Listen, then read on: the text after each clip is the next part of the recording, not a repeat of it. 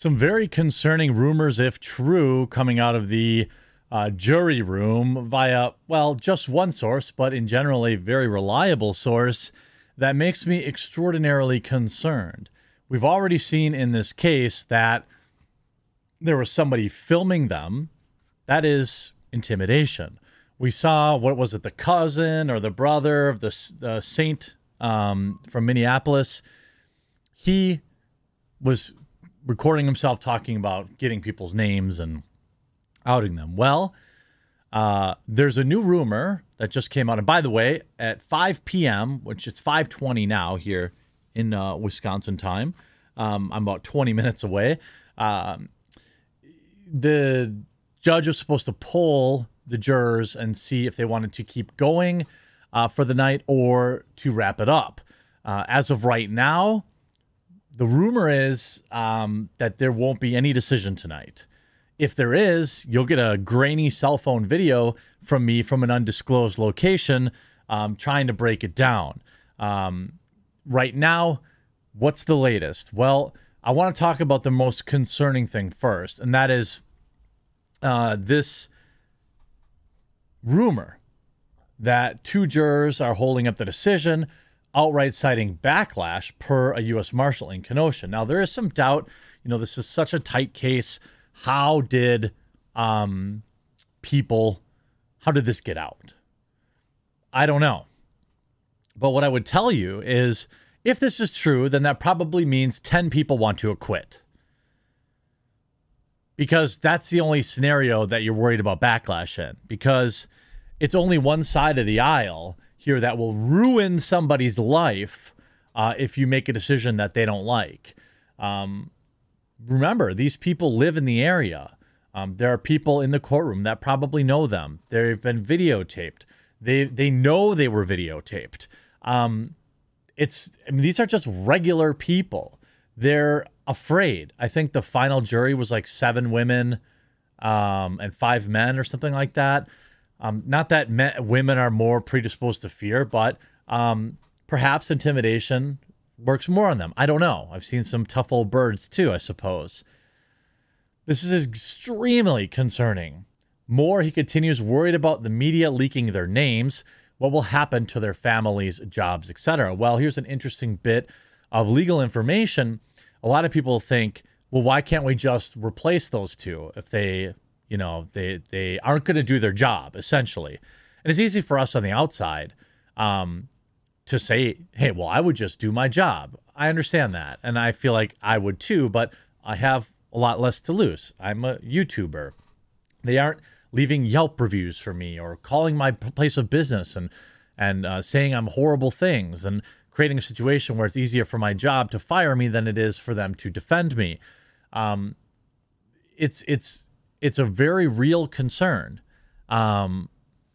He also adds that include doxing threats from anarchist groups. I don't know who that would necessarily be. I assume that's the super soldiers.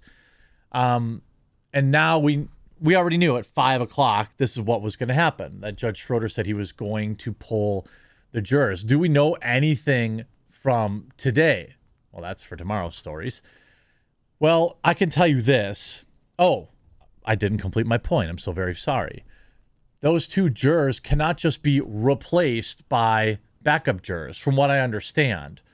From what I understand after listening to a lawyer explain it, that they're there if like people get sick or something like that. They can't just say, hey, this person is not making the decision based on the facts of the case, but they're worried about potential backlash. Sub somebody in. It doesn't work that way, which to me seems odd. I'm not a lawyer, obviously, but it would seem that you would want the ability to do that. If you knew that there was a poisoned well in there, somebody that like admits to other jurors that, hey, I'm not interested in the facts of this case. I'm going to lean one way or the other, right? He mentions the Snipes case or whatever, where allegedly jurors had admitted to having some preconceived bias to other jurors. This eventually got leaked to the judge, but the judge couldn't do anything about it. That's via attorney Richard Barnes. So, I don't know him at all. I know that there's been some controversy around his name, but that's all I know.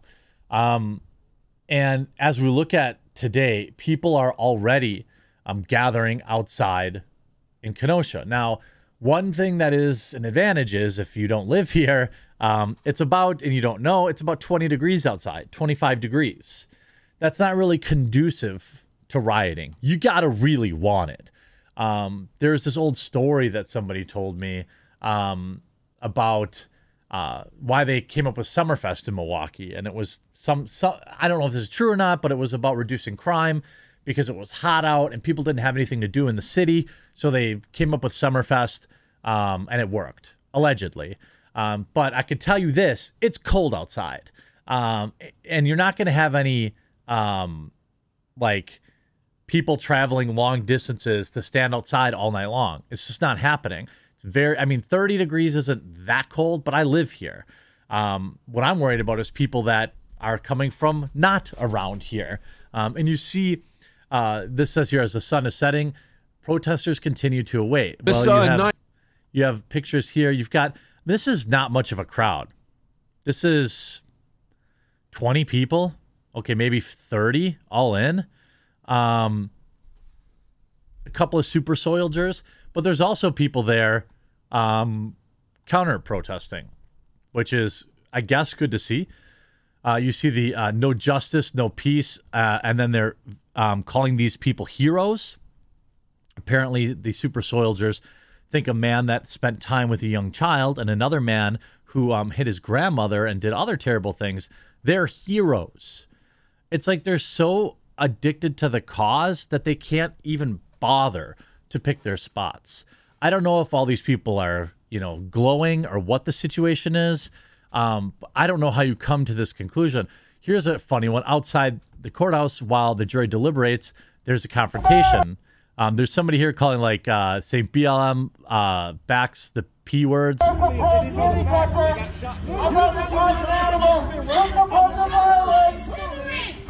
Now, don't bring your dog, man. Don't bring your puppy unless he's going to defend you. That just looks like a old-timer Labrador to me. So I'm not sure. But here's what you get from the tolerant left. They're out there beating their drums, literally, and using megaphones. And then what happens?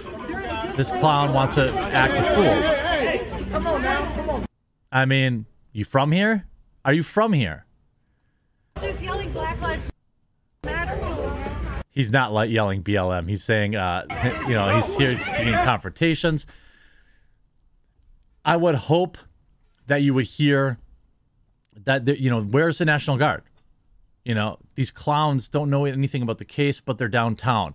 You know, this channel raised a lot of money to rebuild one of the locations. Right now, the courtroom is still empty. I don't think, well, put it this way, we're not going to get a verdict tonight, I don't believe, unless, for example, the jury is right on it and they're like, okay, let's announce, because you got to get everybody back.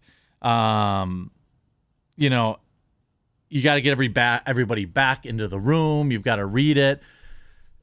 I don't think we're going to see one tonight, but I'm extremely, extremely concerned if what they say, if the rumor is true, that they aren't, that they're afraid to acquit him. They wouldn't be afraid to not acquit him. We know who's going to riot and who's not going to. Although I would argue that, you know, people who want an acquittal might show up too. And then we saw, obviously today, by the way, Jump Kick Man, one of the people in the video, was identified today. So I wonder if we'll see some charges come his way. What I'm interested to see, you know, from you all in the comment section down below is, you know, how do you think this is going? I thought that we would have an answer by now. I did not think it would take an entire day to deliberate this. However, there are numerous charges on the table, and maybe there's somebody in there who just really wants to go through and do their job right. What I'm concerned with is, you know, the jury out there hearing people, you know, with their megaphones and hearing them and allowing that to sway their opinions. I totally understand why they might be scared. But if that's the case and there's no mediation for that, then this has to be a mistrial with prejudice, meaning you cannot retry him. That motion for mistrial, from what I understand, is still on the table too. So this is very interesting to watch. Pretty disappointed that these clowns are showing up in my state.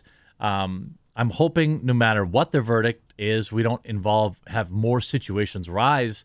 Although I am sincerely going to be concerned if this is not an acquittal on all counts, because I'm very, very worried about any potential, the rumor of any potential jury tampering, which is exactly what, in my opinion, we saw in other high-profile cases. It's very difficult to kind of just, ignore it all. And if you're one of those regular people, then filming the jury worked. If they really are afraid to, quote unquote, do their job, then filming them worked. And it's very, very frustrating. They must acquit him. Remember, what is it? What's the saying? Hocus pocus, out of focus, that you must acquit. That doesn't really quite work. If the glove don't fit, it's not as good as that. But this is very concerning. I'll keep you updated as more information comes. Make sure you click the red subscribe button here, and so you get notified when I upload. Maybe we'll have another video a little bit later tonight. We'll talk to you again real soon.